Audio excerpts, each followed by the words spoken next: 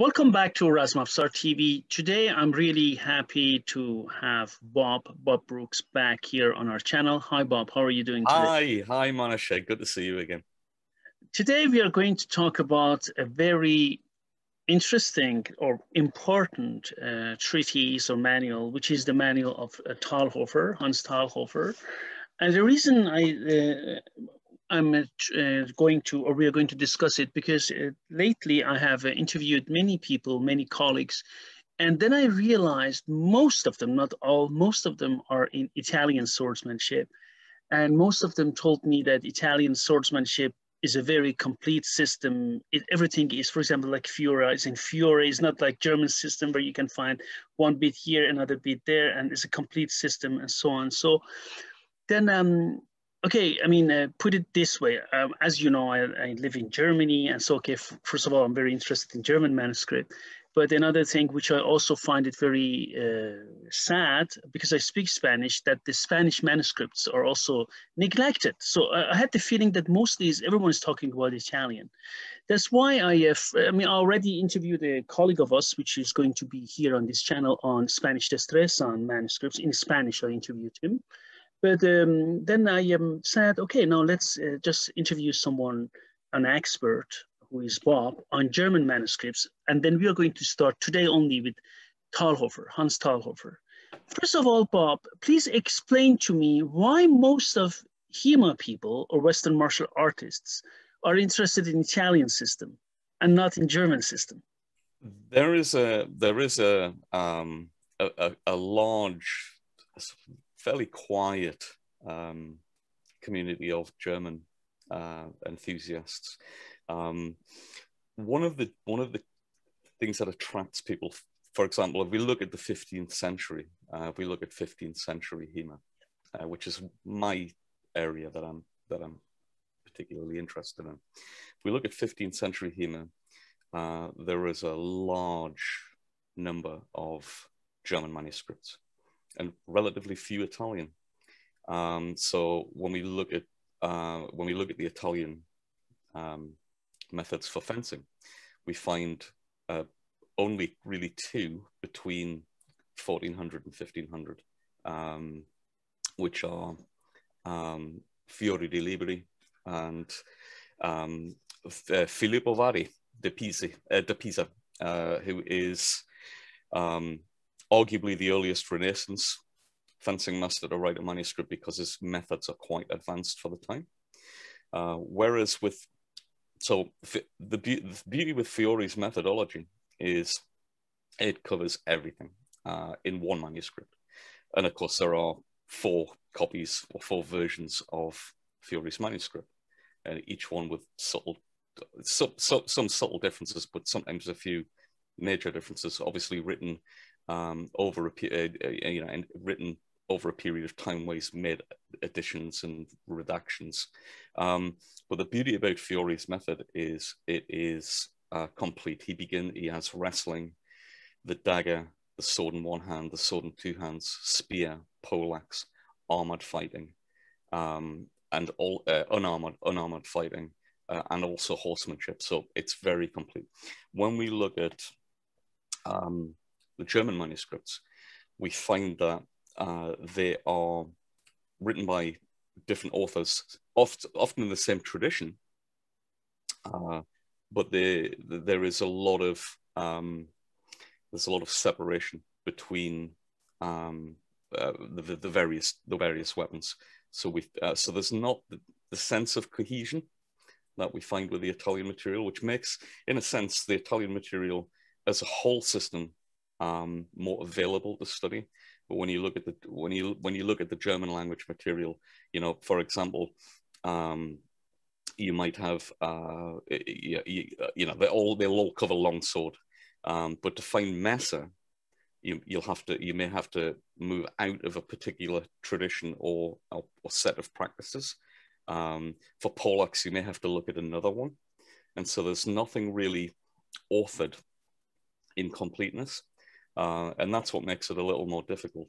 And the interesting thing about Hans Talhoffer is he follows the model pretty much of most fencing books, although with the differences that there's not always an annotation as to who the author of the material is or whose method it is, with the exception of the very famous German master Johannes Liechtenauer. But Hans Talhoffer's manuscripts are very, very interesting. They don't offer a lot of text, but they have some of the most beautiful images recorded in that century, especially when you compare to some of the other manuscripts where the images are fairly rudimentary. His are noted for their anatomical beauty.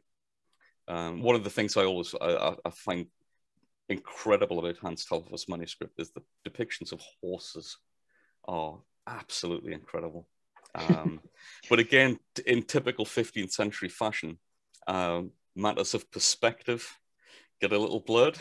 So interpreting directly from a picture, from a still plate, and trying to infer movement into that can be quite tricky. And this is not just common of Talhoffer. This is common across that field.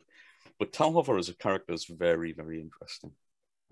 He's a very, very colourful man with a very colourful history. Okay, let's start first of all. I mean, this is one of the pictures. I can show it to you. I mean, right, to our viewers, the horses he shows, right? Beautiful. Yes. But before we go ahead, who was Hans Talhoffer? Tell us about him. Hans Talhoffer was a fencing master who we know a little about his life because he was he published at least 5 fencing manuscripts between 1443 and 1467.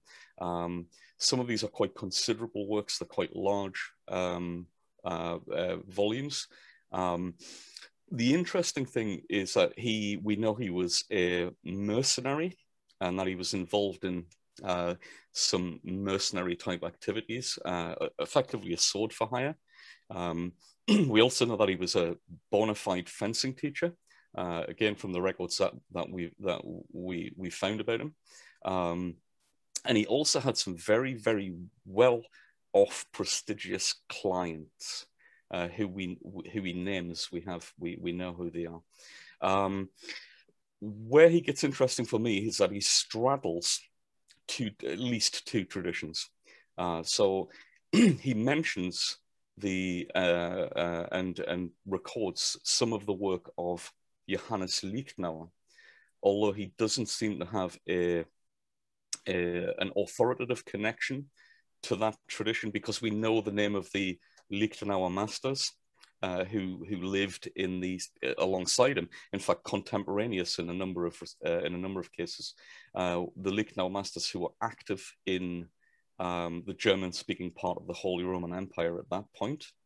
But he also includes some very, very common, or what we could best term common material, treating weapons such as the messer and the sword and buckler, which are viewed as being generally of a lower class of weaponry to the knightly traditions that Liechtenauer particularly is interested in. So the client base becomes interesting. And it's evident that Talhoffer is not just interested in the fighting arts of the nobility or the professional man-at-arms, but also the fighting arts of the peasantry, because he himself is a commoner. And we think he was perhaps born, or the best guess is he was born sometime between 1410 and 1415 and died sometime after 1482. His lineage, who taught him, is unknown. But we know certainly from a few of his manuscripts that he was a very well-educated man. Apart from fencing, covering fencing in his treatises, he covers subjects such as astrology, mathematics, onomastics, the octoritas, the ratio. So this is a man who's well versed in the liberal arts and sciences of the period. So he's a very complex character. Not particularly easy to pin him down But thankfully, the evidence or the story of his life has grown quite considerably in the last 2 years, with some tremendous discoveries made by researchers that tie him to certain events. And there's a few fairly colourful ones especially in his early career, when he was clearly working as a mercenary in the context of bringing people to justice on behalf of the authorities. So while he's authoring, while later he's after 1443, he's authoring beautiful fencing manuscripts. He's still very active. He's not just teaching fencing; he's still very active. And a record that was discovered recently, which I'll talk about in a little more length, gives one of the most unique insights into the interplay between fencing masters in southern Germany in this period. So I would say perhaps one of the most interesting characters within early fencing.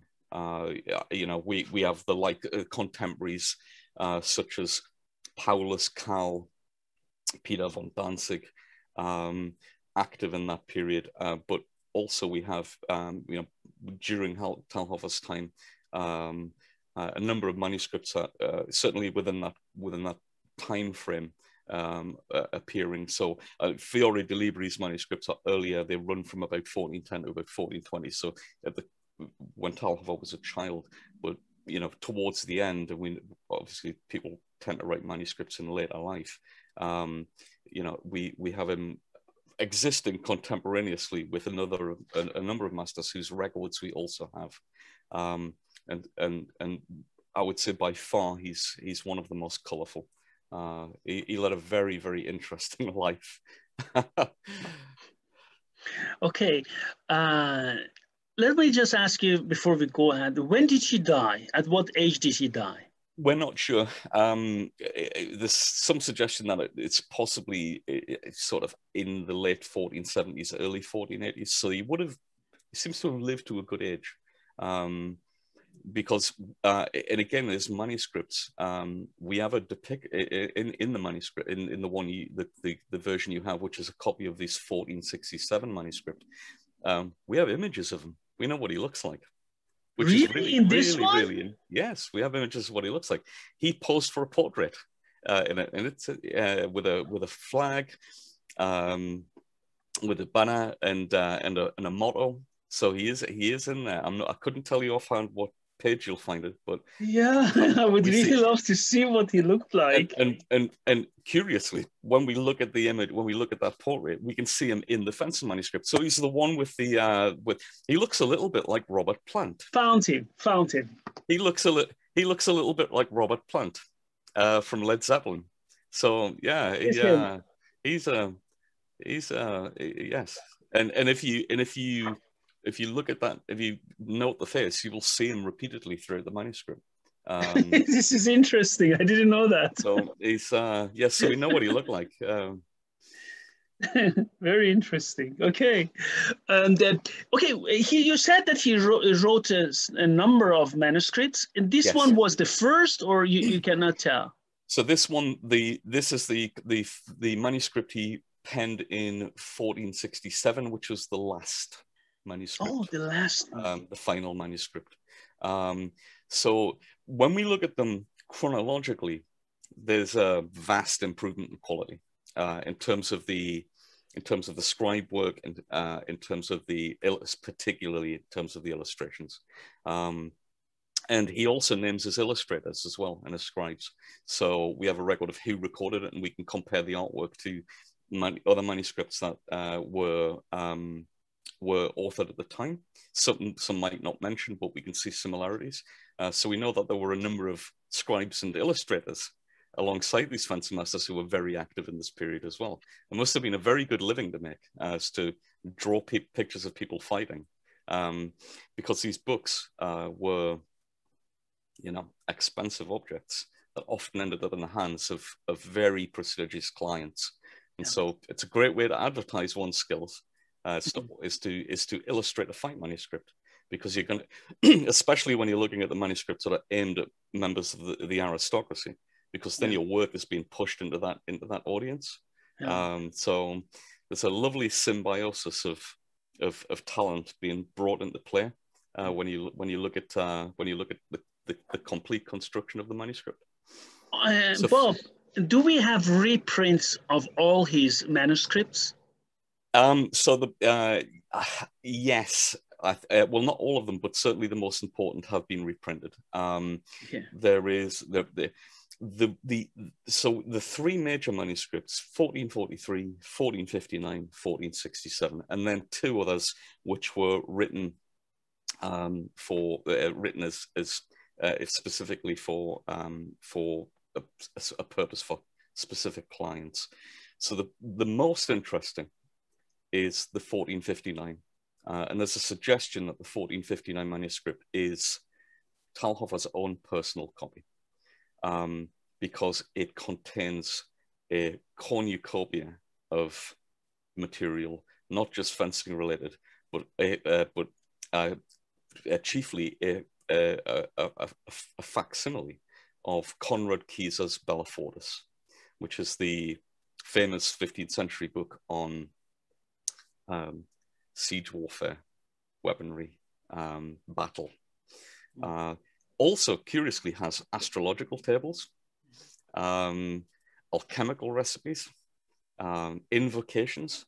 So it's a good vessel to peer inside his mind, because this volume certainly is a collection of things that are important to him.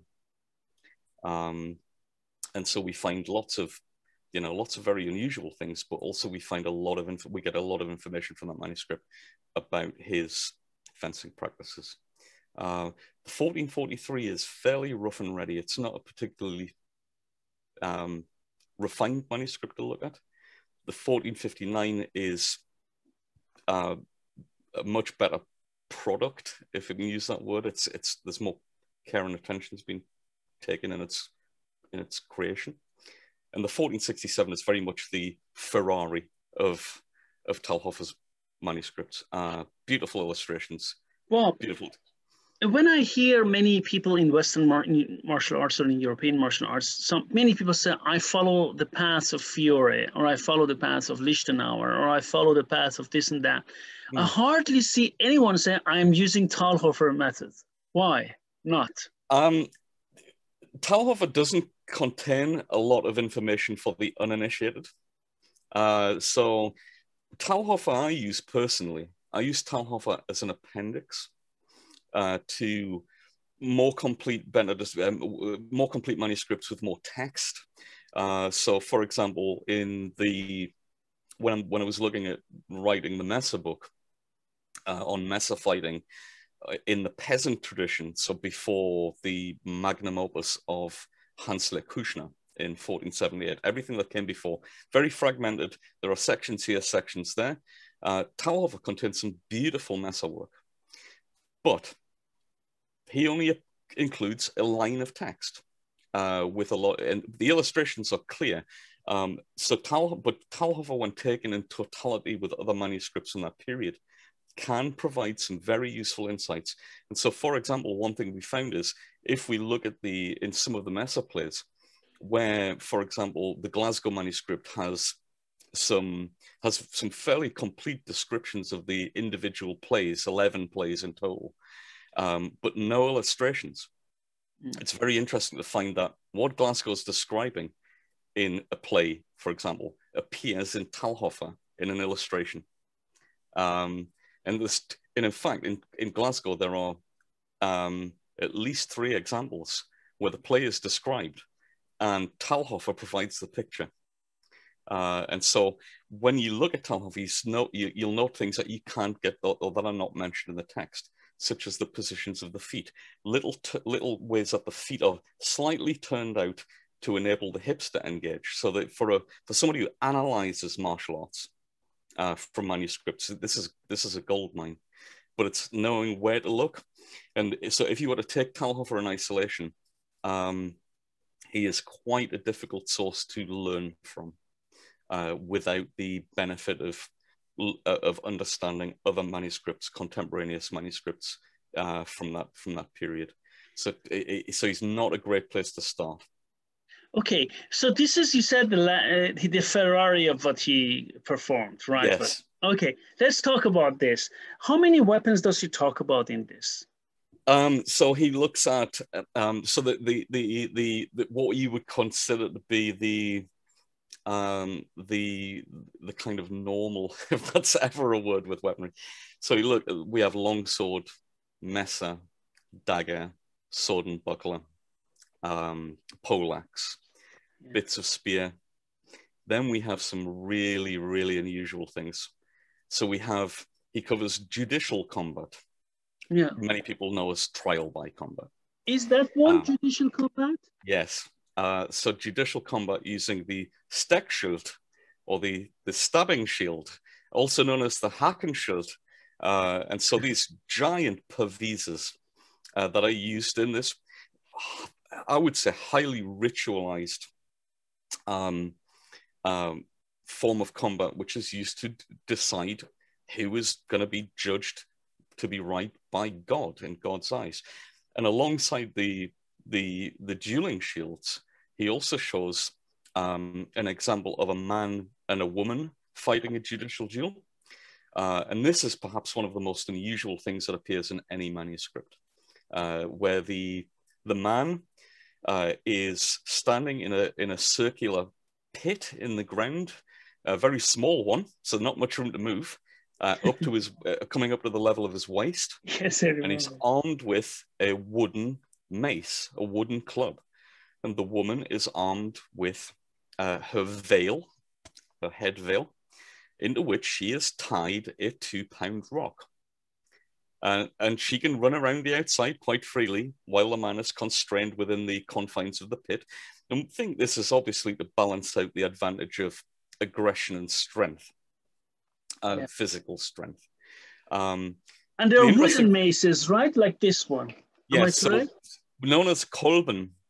So this is kolben. So this is a wooden mace. So we find the dueling shield also being fought with the kolben and also with the longsword, and on its own. So it's fairly comprehensive. Now, Paul Macdonald, the sword maker and master of arms who lives in Edinburgh, back in our day, back in the 1990s and early 2000s, well, Paul Macdonald constructed arguably the first pair of dueling shields that had been made since Talhoffer's time, and we played with them.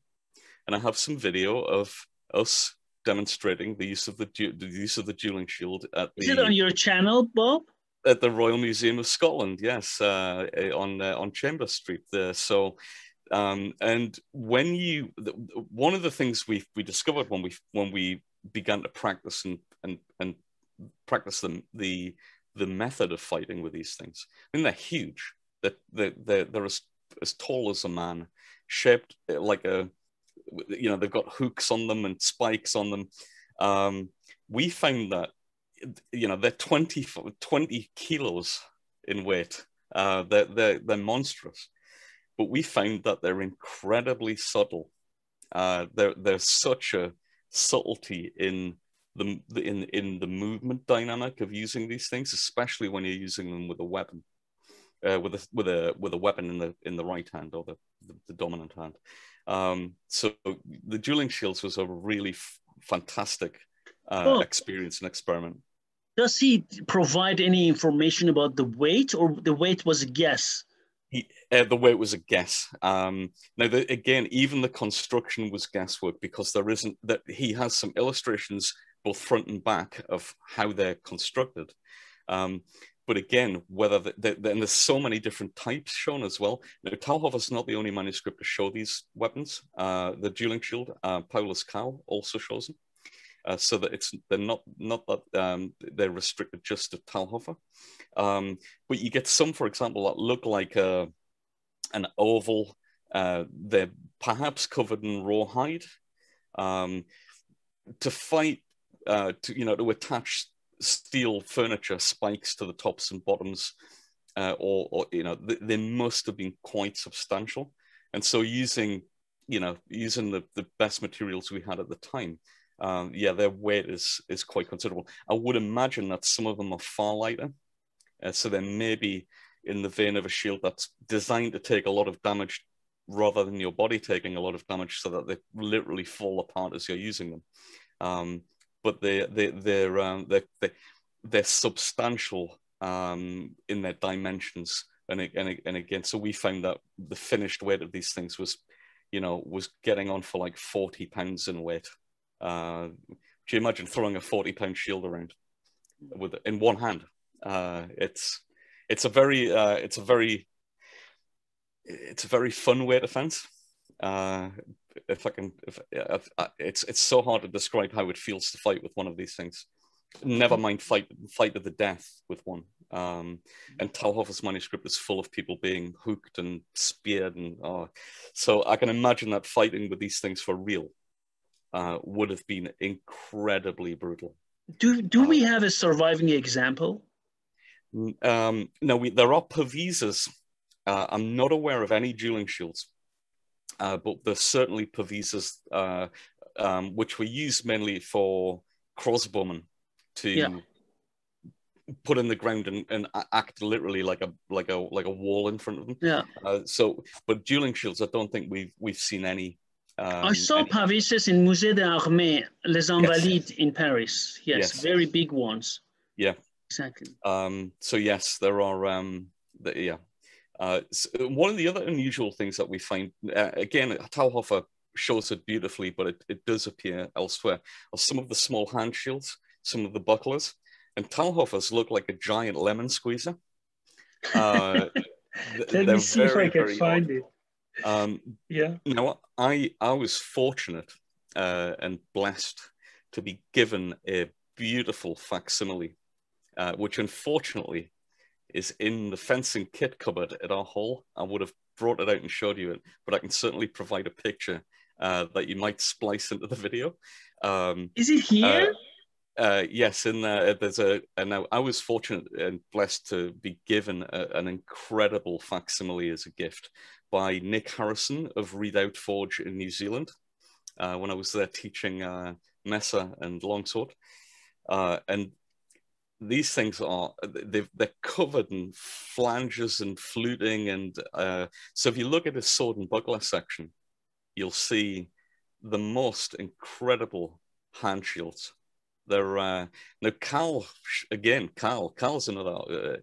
Interestingly, Carl is perhaps one of the more contemporaneous masters in the same geographic area as Hans Talhoffer, and curiously, Carl's manuscript in a lot of respects mirrors some of the unusual things we see in Hans Talhoffer's manuscript.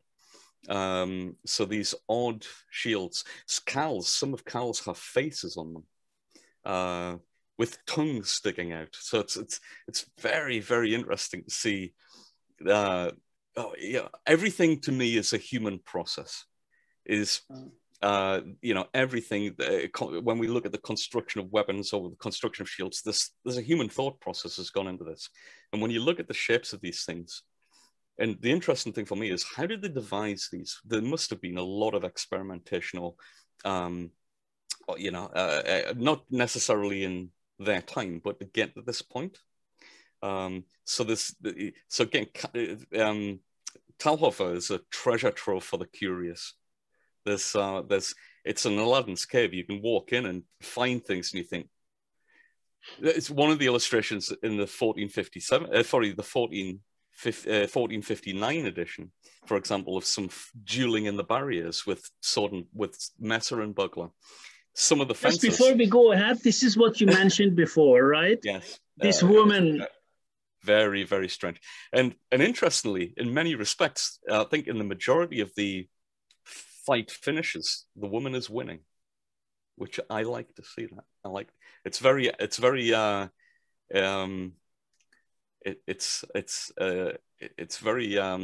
egalitarian for the 15th century. when you look at the majority of 15th century manuscripts. Look at this. It pulled upside down into the pit, yeah. So this, it's incredibly, it's just, it's hard to find words to describe the joy I feel when I look at a copy of one of Talhoffer's. Interestingly, he has also full armor fighting. Yes, and in fact, he he authored one of his manuscripts for a knight called Leopold von Koenigsegg. Now, the name's interesting, Koenigsegg, because we now know the Koenigsegg family are in Sweden, and they make supercars. So I don't know whether they're necessarily related to the Koenigsegg's of southern Germany at this point, but it seems like a strange coincidence that you have very wealthy people with this aristocratic surname in, buying and commissioning expensive fencing manuscripts, and we now have a Koenigsegg family who produce some of the most expensive and far out cars in the world. So he wrote. So he provided, and not only did Talhoffer provide the manuscript, he also trained. The manuscript, in many respects, as we think for a number of those which were gifted and noble patrons, were aid memoirs to allow them to review or revise what they'd been taught in person. But with the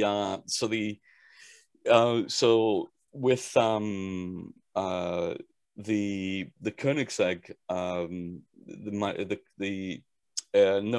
just looking at the manuscript name, the manuscript 19 Roman numeral 17:3. So he was serving the Koenigsegg's sometime between 1446 and 1459, and produced this manuscript. And the work depicts a judicial duel being fought by Leopold von Koenigsegg, as well as the training Talhoffer gave him in preparation. However, it seems that the duel never took place, which is interesting. So they went to the expense of having Talhoffer train them and produce a manuscript.